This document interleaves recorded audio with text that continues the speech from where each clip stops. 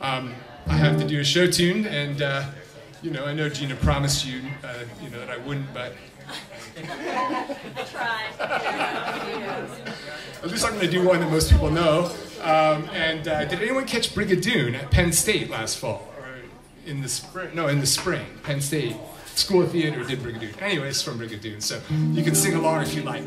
What a day this has been. What a rare mood I'm in. Why, it's almost like being in love. And there's a smile on my face for the whole human race. Why, it's almost like being in love. All the music of life seems to me like a bell that is ringing for me.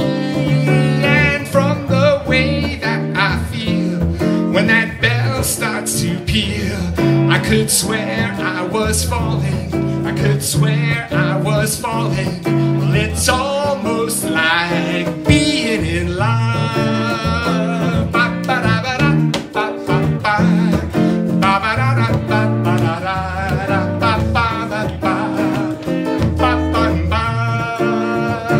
All the music of life seems to be like a bell that is ringing for me. And from the way that I feel when that bell starts to peal, I could swear I was falling. I could swear I was falling. Well, it's almost like being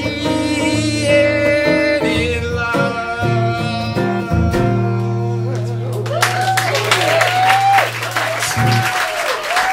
Appreciate it. Okay, folks, we'll see you again soon. Thank you. Thank you, John. Oh, yeah.